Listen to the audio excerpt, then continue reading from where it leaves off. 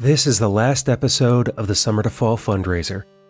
If you enjoy the Permaculture Podcast, make a donation now to support this show for the year ahead.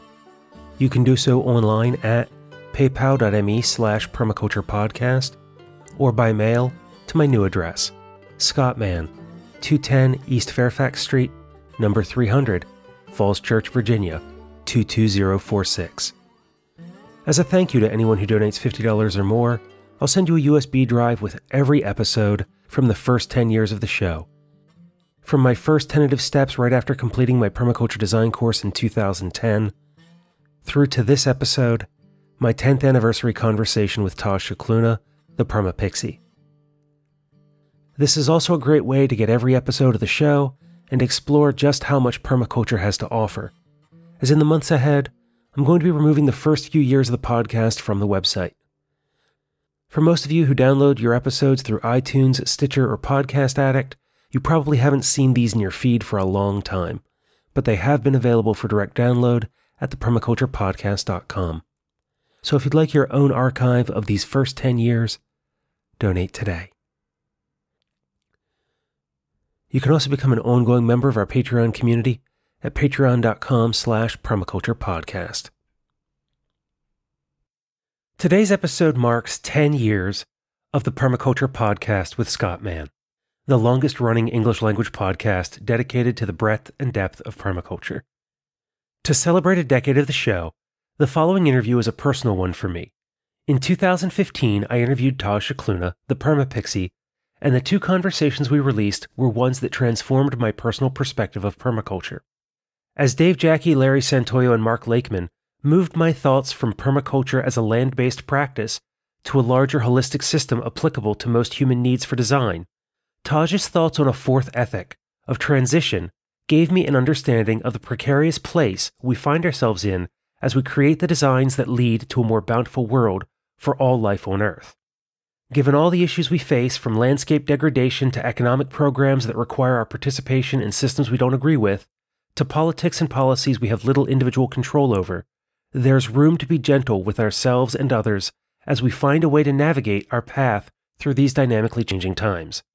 And so for the 10th anniversary of the Permaculture Podcast, thank you, Taj, for joining me to share how your life has changed since we last spoke nearly 5 years ago, and what thoughts and advice you might have for those of us who are well-rooted in permaculture, or for folks who are just coming to these ideas. Wow, thank you so much. That really means a lot to me, and it's great to be back to be part of the show. And I'm glad that, some of the things that I speak of stuck with you, and I hope they stuck with some other people as well. So a lot has happened in the last 5 years, and if I was going to give advice to people, my advice has probably changed a little bit as I change as well. I think that transition is incredibly important. It's because a lot of people actually put a lot of pressure on themselves. And one of the things that I've really noticed in the permaculture movement is that people tend to put people on a pedestal, and people on a pedestal that actually do. They do so much. Oh, look at this person. They do so much. Oh, I love how they've got this happening and that happening. Oh, they just do so much. And I think that's a bit of a throwback from patriarchy. And it seems that a lot of people are taking this kind of like Western capitalist model and applying it to permaculture. And then what's happening is people are becoming really burnt out. And I can speak from personal experience as well, because we're looking up to people that do so much rather than honoring our own pace and where we're at as well. So I think that's in line with transition.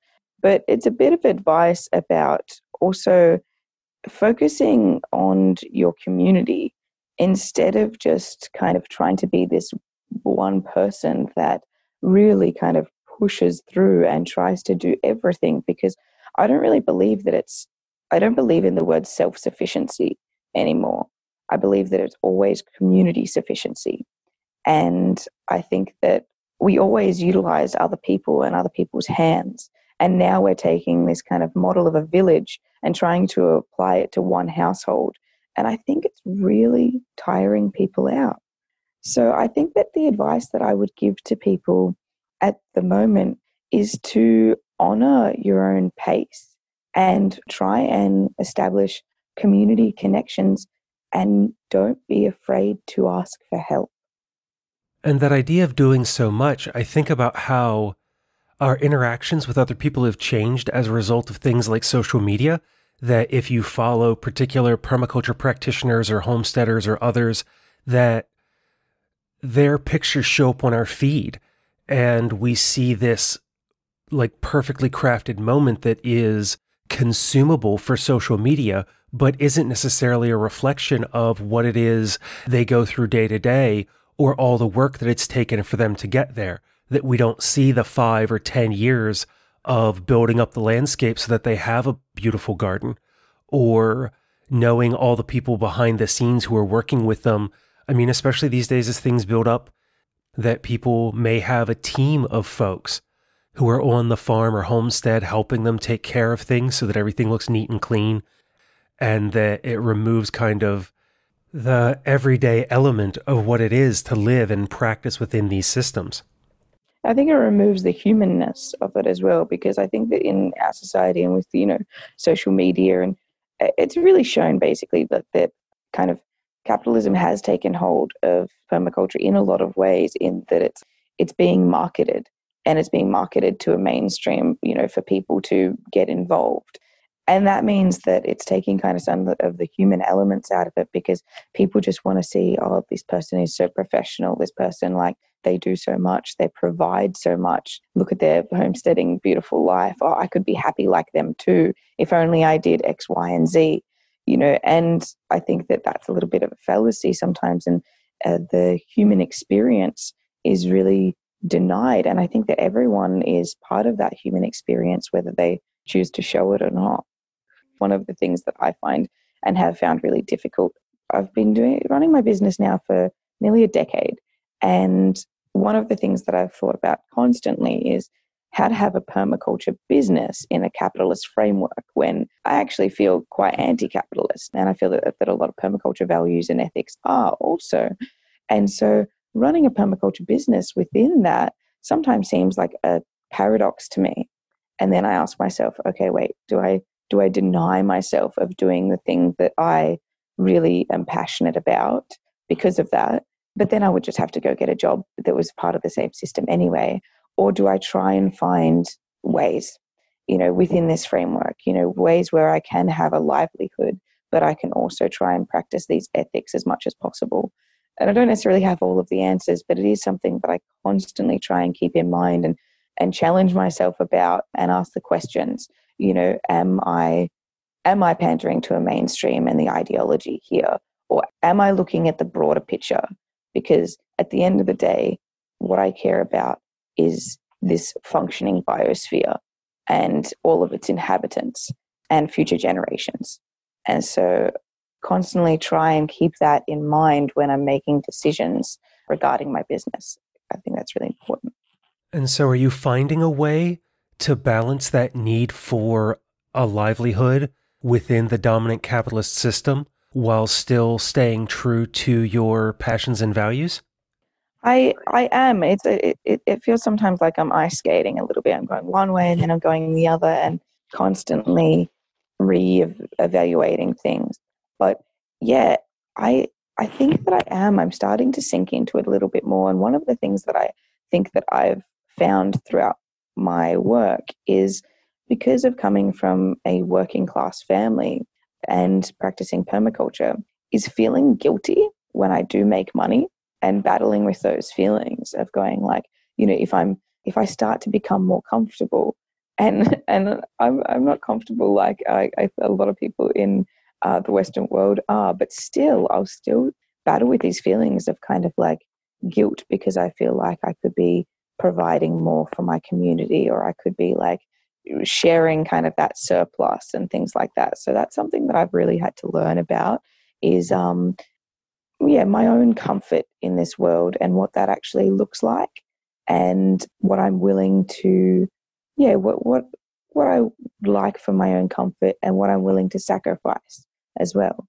And so I do try and keep those things in mind. And I finally feel like I'm finding a little bit of balance, because I have quite a lot of followers and supporters. And if any of you are listening right now, thank you so much, because it has meant a lot to me on a personal level and a business level. And I'm at the point in my life where I do finally feel a little bit comfortable, so I don't have to constantly respond to immediacy. And that's something that I really wanted to navigate through, because now I don't want to have to put on a workshop because I feel like I want to feed myself. I want to put on a workshop because I feel like it's something that I really have to offer. And I feel like I'm sinking into that a whole lot more in this stage of my life, which feels amazing. It's one of those things for me over the years is that I've largely existed within the gift economy.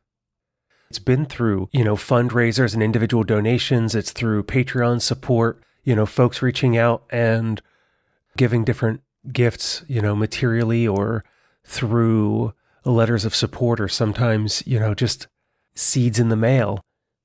And it's one of the things that I've struggled with is there are some times where it would be nice to have a bit more comfort, but I'm kind of torn between sitting here in the host seat and running the show, because producing the podcast and connecting people to all the resources that I've established over the years and developed and kind of curated, it is a full-time endeavor. And I could go off and get a day job, which would help with some of that material comfort, but it wouldn't really make me feel any better, because I would be giving up what it is that I so passionately love to do. And I really couldn't enjoy those comforts if it meant giving up this work.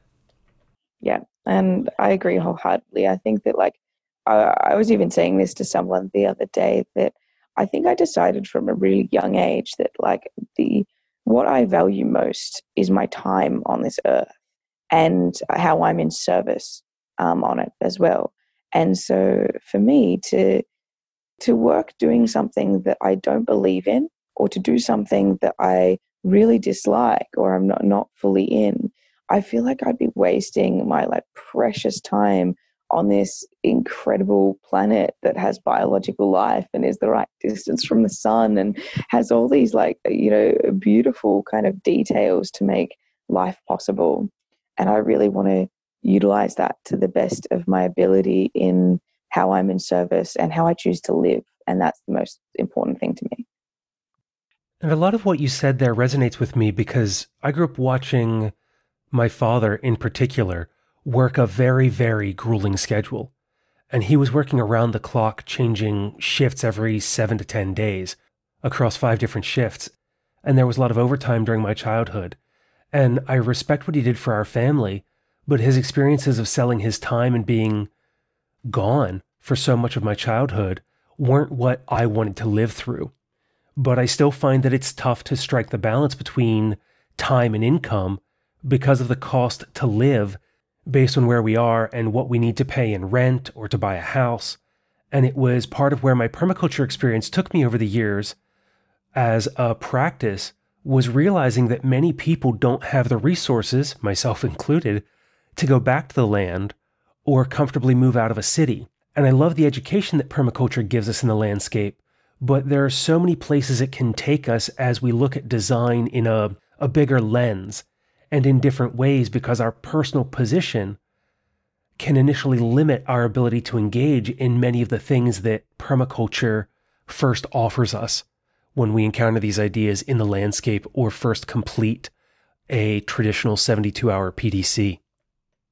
Very much so. And that really reminds me of, a lot has happened in the 5 years that we have spoken. And a lot of people don't have access to certain things that would allow them to practice permaculture in the way that they would like to. It's funny, I always ask myself this question, how do we practice permanent culture in a temporary society? Because everything is so temporary. We don't even know what's happening on Tuesday. Everything's so temporary, and and Indigenous peoples would always look to future generations before they made decisions. And it's very, very hard for us to do that. It's so hard that people often don't even know how to plant a fruit tree. And there's no judgment there, but it's because people don't see trees grow. People don't watch trees grow anymore, so they have no idea how big that they get. And one of the things that, I've really seen throughout the years is the people in my generation not having access to land to practice permaculture on. And that's been a real struggle for a lot of people. And, they're renting and things like that. But then it's exhausting, because then I watch so many people that I love carting around their garden beds and their soil and everything. And it becomes really exhausting for them. They get really burnt out. And I had an opportunity to live on a farm for 3 years since we've spoken.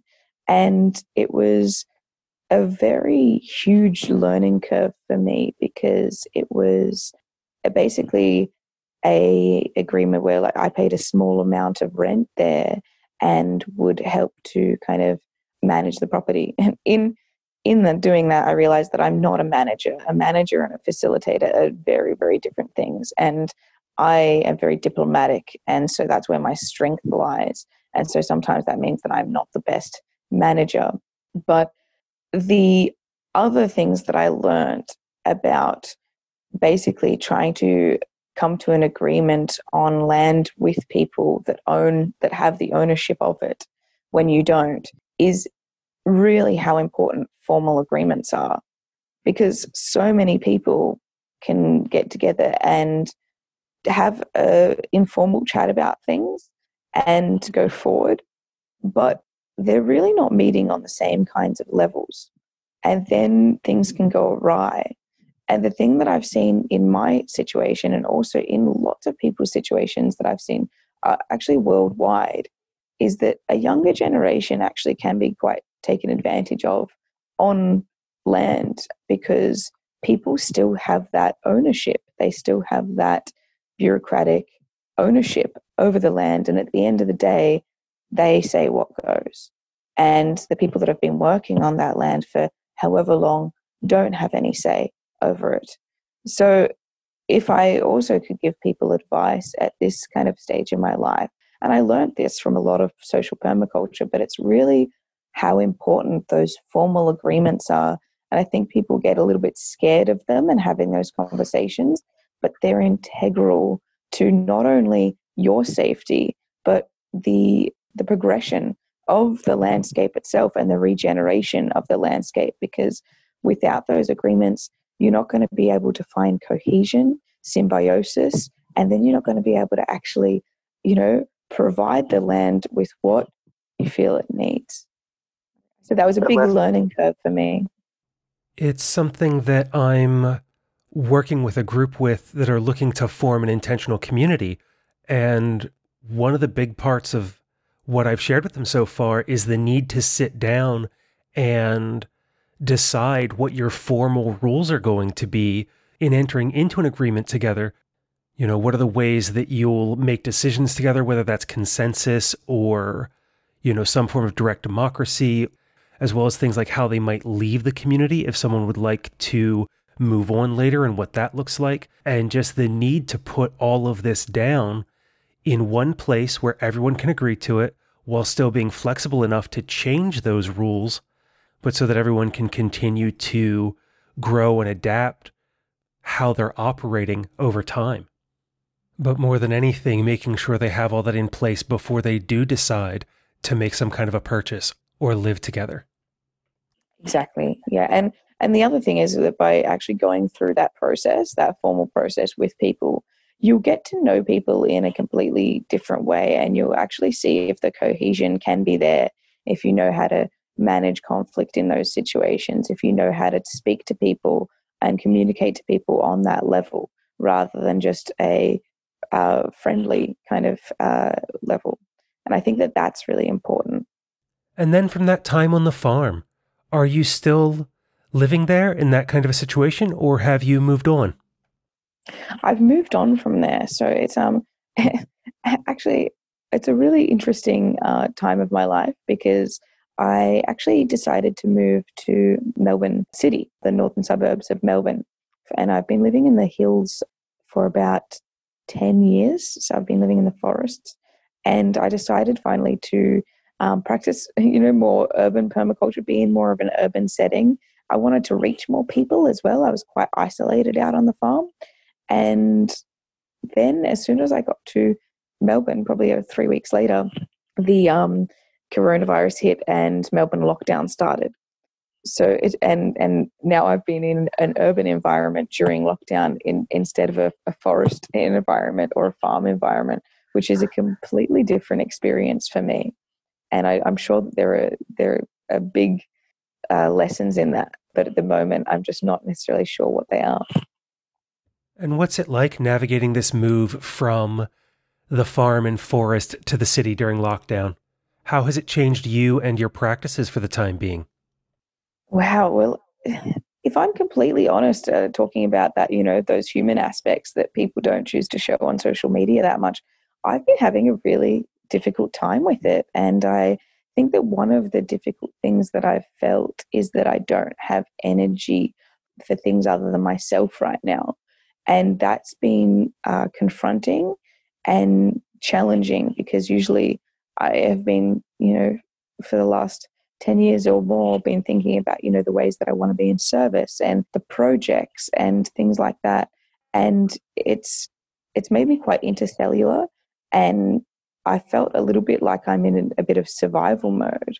So I feel like I've just had the energy for, my own self-care and thinking about what that really looks like right now. So then hopefully I can kind of build myself up enough to then reach out once again and, be in service. But we can't do it if we have no energy ourselves.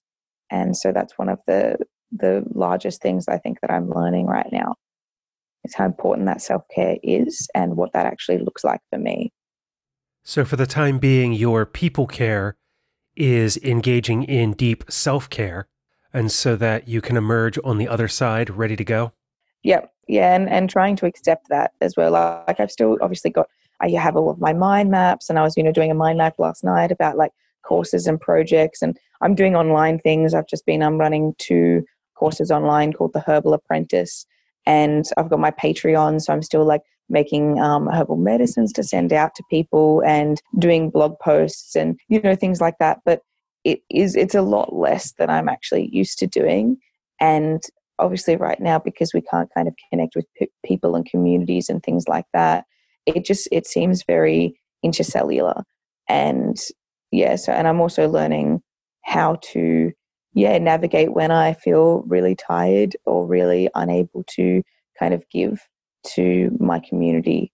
And it's just been a real journey, and I'm hoping that I can kind of accept that and practice that really fully, so then I can emerge. I've been using the term, I feel like butterfly mush at the moment.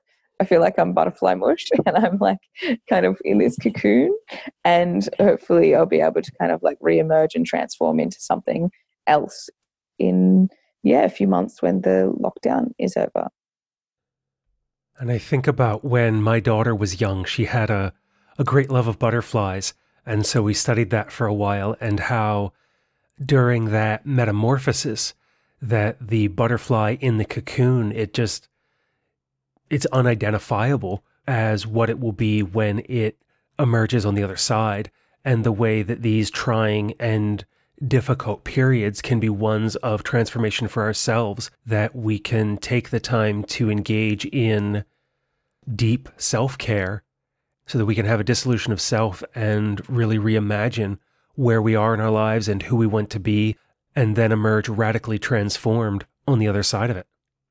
Yeah, radical transformation. Like, I think that radical transformation, it starts with the way that we think a lot. And I think that that's what I'm trying to focus on a little bit, because one of the things that, people talk to me all the time about permaculture, and they're like, oh, but I kill everything. I don't have a green thumb on it. But, I always say it's not about that. Like, permaculture is not necessarily just about gardening. I feel like it's been marketed towards gardening. There's so much more to it than that. And one of the things is it's about the way that you think. It changes the way you think. And if you look at the early systems theorists, like I've been reading a little bit about Gregory Bateson, who's amazing, and he's got an incredible book called Steps to an Ecology of Mind. And he's all about changing our minds so that we think like an ecological system, instead of always thinking like A plus B equals C, because that's not like in ecology. And so I really believe that a lot of radical transformation starts with the radical transformation of the mind itself. And from there, that's where the work can happen. And that's one of the things that I fell in love with about permaculture from the very beginning, was how it changed my brain. I was recently exchanging some emails with a permaculture colleague in Australia, and in that we were talking about how in permaculture education, something I'm working on with Karin Olson is the idea of the permaculture pit, and that when you go through a permaculture design course, because of the way Western education has emerged, when you're done, you want to do something, but you have all this information and aren't necessarily sure about your next steps. And one of the things my Australian colleague had shared was that a lot of times we wind up becoming focused on outcomes rather than process. And that's where I think that being able to shift our thoughts away from having to write the perfect paper or create the greatest design, that if we move away from outcomes and back to a focus on process, it would radically change our education experience within permaculture, because all of the ways we can look at the different designs that could emerge in that liminal space of unstructured yet organized thoughts, and that it's not about the outcomes that you can post to Instagram, but the process that takes you through that journey. Yeah. I feel like permaculture courses can actually sometimes perpetuate that a little bit, because, at the end you have a design, like, it's a lot of focus on the design that you present. Whereas instead of making the design a process, the design is like a constant process of feedback between you and the landscape and the people within that landscape and the inhabitants within that landscape. Like, I feel like permaculture can be actually made quite human-centric a lot of the time.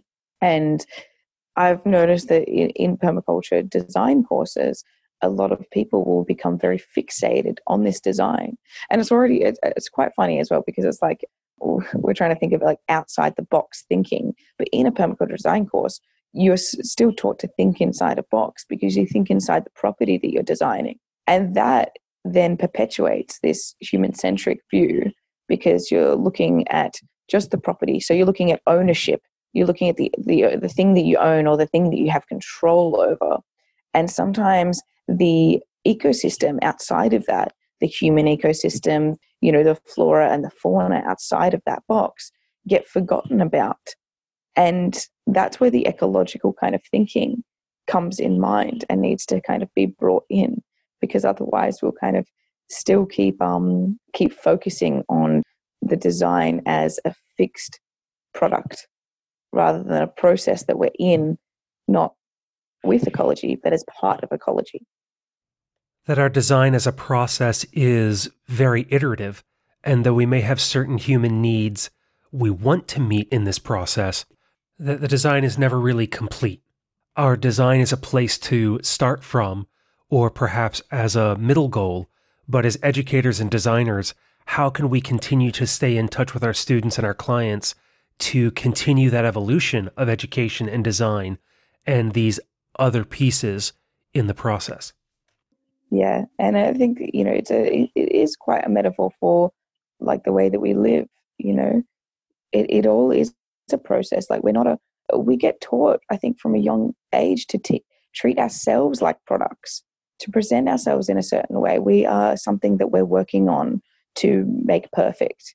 And we need to get there, and we need to do this thing, and I'm nearly there, or I nearly did it.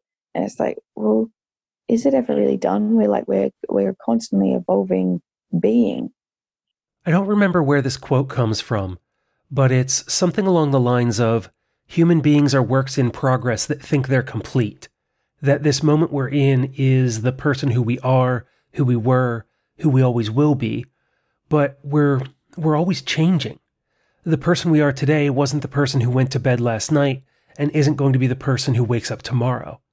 As we continue to change and learn more and move, then shouldn't our design, and shouldn't all of these processes that we're engaged in as permaculture practitioners move towards something that is more, well, as we mentioned when we first talked, it was about transition, but it sounds like what's emerging in our conversation today is an acknowledgement of the fluid nature of what we're going through, and how things continue to move and being open to continual dynamic change.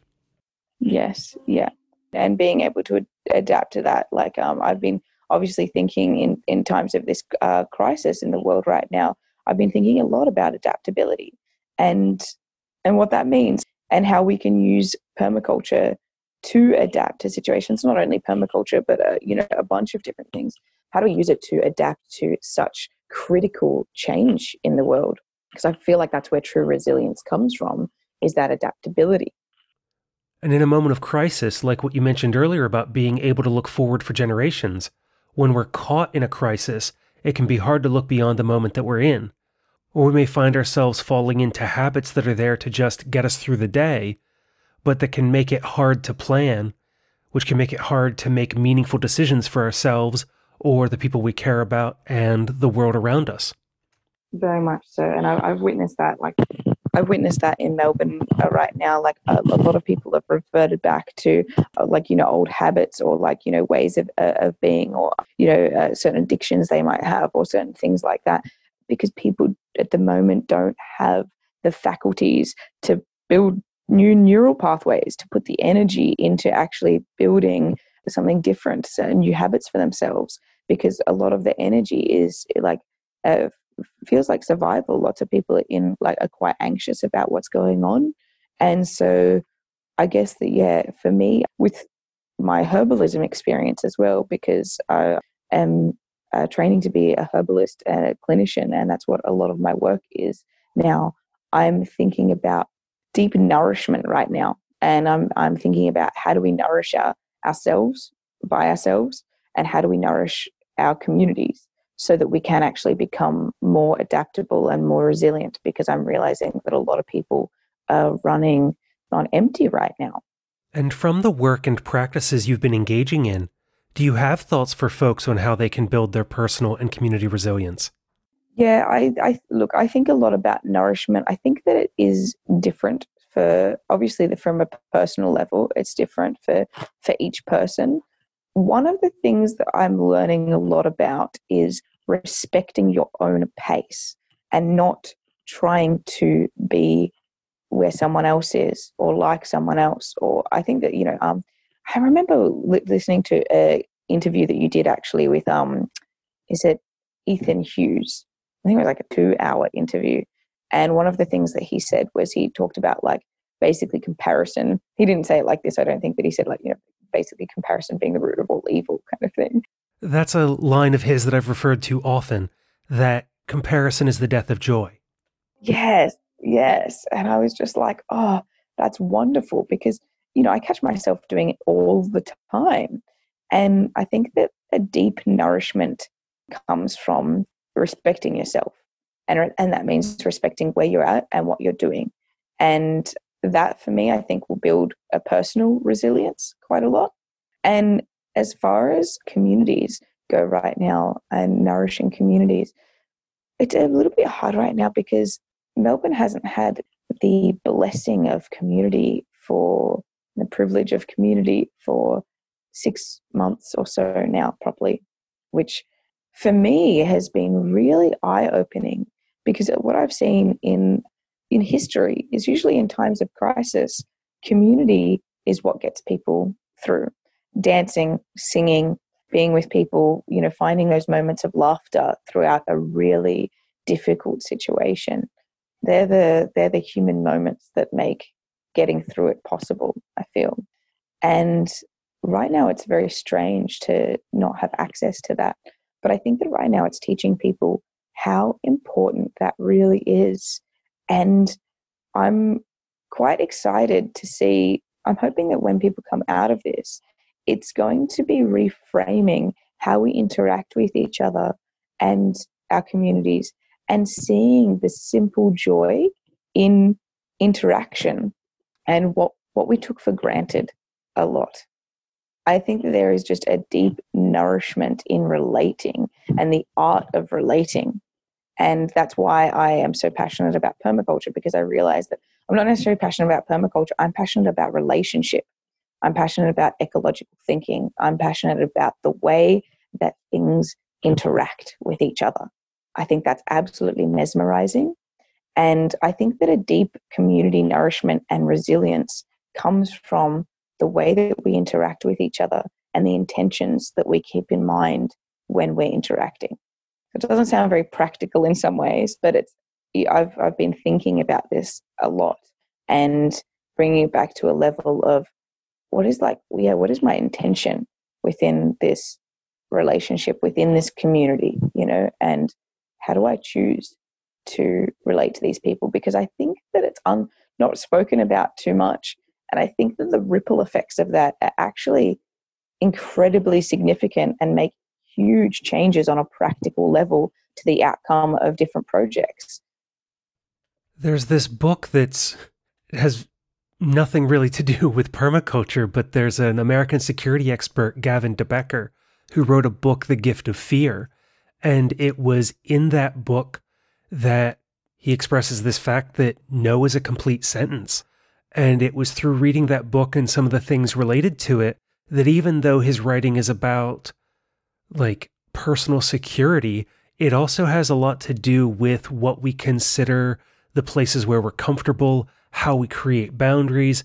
And it was a book that really required me, as I read it, to examine where I was in life and consider the different relationships I was involved in and those that may have drifted that I wanted to reinforce, as well as those that were no longer really functional or serving myself or the other people who were in it. And then taking those lessons and kind of stepping back and using that declaration of boundaries and being able to say no to strengthen and deepen the relationships that mattered. And it turned into another one of those cases of radical self-care. Yeah, and I think that it can be overlooked quite often.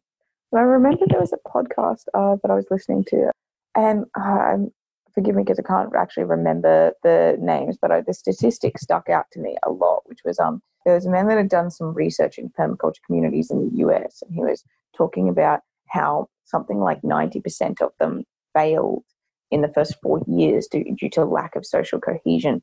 And that really stood out to me because, here we are, we want to do all of these practical things. And I feel like we really need to do a lot of practical work within the permaculture community. I think it's getting to a point now where it's not necessarily just about growing a lettuce in your backyard. It's like, okay, how do we actually create resilient systems, not only food systems, but social systems, political systems, economic systems? How do we create these for a resilient future? Because right now I feel like it's becoming more of a necessity rather than just kind of a hobby. But the way that we actually interact together makes a huge difference to the success of those projects and practices. And through my work and being involved in various different communities, farms, and different situations, I've become increasingly interested in that because, I say to a lot of people, give me a landscape any day. I can design a landscape, but people, people are hard. they're more difficult. So for me anyway, so I've become increasingly more interested in that form of relating, the way that we think and the way that we relate, and how they can actually create a solid foundation for our projects to be formulated upon. One of my permaculture instructors always said that we should try to design out the designer. But in saying so, it wasn't about making a system that could stand on its own, but rather about creating something that could easily be communicated to someone else so that they could maintain the system if we weren't available to. And it goes back to that idea of thinking long-term. If someone is working with us to create a permaculture design, how can we work with them to create something that, if they move on from that project for whatever reason, it can still exist and doesn't just get plowed up or cut down? Is it about community education? Or do we have to put up signs to explain what's there? Like, what are the different ways we can engage with the information that exists in a design once it becomes a functioning garden or other space? And that's, really considering the longevity of that. And, designing out the designer, I think that's kind of like wonderful. That's a really anti-capitalist thing. Like usually, within capitalism, they want to keep you at a certain point of wanting more. It's like, addiction in a way. It's like I heard a quote the other day that said, well, you'll always be addicted to something that almost works because it keeps you wanting more. And I feel like that's what happens with capitalism quite a lot. But a lot of people wouldn't want to be designed out because, then they're like, oh, if I have a permaculture design business, for example, like why would I want to be designed out? But that's not thinking about the broader goal and the broader context which is the ecological systems that we're trying to actually conserve. And that's the end goal. So designing out the designer is great because that means that system is then functioning once more. And I'm reading a book at the moment, actually, which is incredibly interesting. It's called Sand Talk, and its subtitle is How Indigenous Thinking Can Save the World. And it's actually blowing my mind a lot. And I'm trying to find the differences and similarities between Indigenous thinking and permaculture within it, because I am constantly awed by Indigenous cultures and their functioning as part of an ecology, because they're not just a designer overseeing something, they part of that system. And it's a beautiful thing when I'm teaching, because I get to speak to people about this, because a lot of people I've taught actually have this view that the world is better without humans. And I always bring it back to Indigenous thinking and Indigenous practices, because the ecology functions with those people there. It's like, it's like a wallaby eating some grass and the grass needs to reshoot. It's like picking, the tip of your sage plant and then it's sprouting at the sides. And it's like, we can actually interact with our environments in a way that benefits that environment. But I just don't think that very many people have seen examples of that. So I really like to kind of bring it back to that for people and say, no, like we can function. We are part of ecology. We've just got to remember our place within it. That was a bit of a tangent, but I got excited. We were able to release 2 episodes close together because we had spent so much time talking last time and it went so quickly, and it's happened to us again today. I love everything you've shared with me and being able to have just this open conversation about where life has gone for you and the way that relates to your thinking on permaculture. But in the few minutes we have remaining, do you have anything else you'd like to add to this conversation? Yeah, if I'm going to be speaking to the listeners out there that are quite inspired about permaculture, or they're looking to create, change within their own lives or change within the broader system, I think that one of the things that I am learning a lot about at the moment is I have been reading a lot about Indigenous practices within Australia and the decolonisation of permaculture. And I think that one of the most beneficial things that we could do at this stage is to acknowledge Indigenous thinking and Indigenous knowledge. And not that we can necessarily go back, but I think that it could teach us a lot, because I think that permaculture has kind of been taken and strategized. There's a lot of strategies and practical aspects that have been taken from different cultures around the world to formulate permaculture. However, I feel like the story, the myth, the spirituality, the in Australia, the dreaming, all of these things have actually been left out. And I think that there is a huge part that these things play in the way that we relate to our landscapes.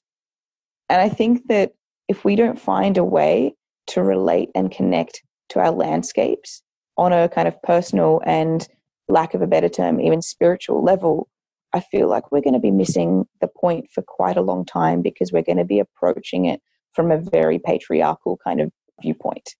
And I would like to kind of offer that way of thinking to people, or that exploration to people, to start exploring permaculture in a bit of a different way that really connects us to our landscape, not just practically. Well, thank you for that, Taj, for everything else you shared, and for joining me on this, the 10th anniversary episode of the Permaculture Podcast. You're welcome. Thank you so much for having me again. It's been a pleasure. And that was Taj Scicluna. You can find her work at thepermapixie.com, which includes links to her Patreon and presence around the web. To celebrate this 10th anniversary, I have a few giveaways on offer, thanks to our friends at Holmgren Design and Permaculture Principles. From David and his crew, those are copies of the book 470 by Linda Woodrow, a fictional account of what the world could look like and how we'll adapt as carbon in the atmosphere continues to climb and climate change transforms the world we live in. From Permaculture Principles is the 2021 Permaculture Calendar, which includes a picture each month that demonstrates a different permaculture principle and also includes the ideal leaf, root, and fruit days and the lunar cycles so you can track and plan your year. Though you're more than welcome to enter for a calendar, I only have a few of those to give away, so you can also pick up more, for yourself or as a gift, at permacultureprinciples.com. Copies are only $11.95, and all profits are donated to the Perma Fund, which makes microgrants available around the world.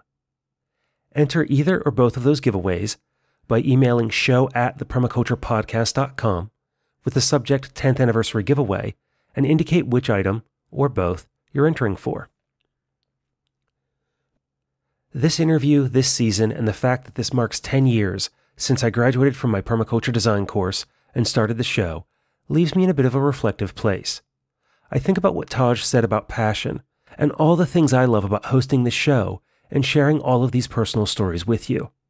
With a decade and hundreds of episodes behind us, I'll continue this work for as long as I can, knowing that it will ebb, flow, and change over time.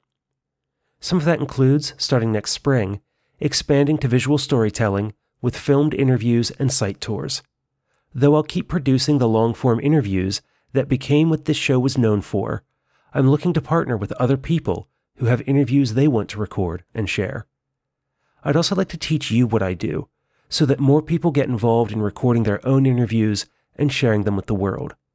These conversations reflect a form of community storytelling that connect us to other people around the world, and I think, make the world a smaller, more closely connected place as we create virtual villages of like-minded people. So if you're interested in becoming a contributor to the Permaculture Podcast, have a question you'd like answered in an upcoming episode, someone to suggest for an interview, or to become a student of podcast storytelling, get in touch. show@thepermaculturepodcast.com. As this 10th anniversary episode draws to a close, whether this is your first time listening or you've been with me from day one, thank you for being part of the journey so far and for walking alongside me as we see what the future has to offer. Until the next time, spend each day exploring your passion and sharing your unique story while taking care of Earth, yourself, and each other.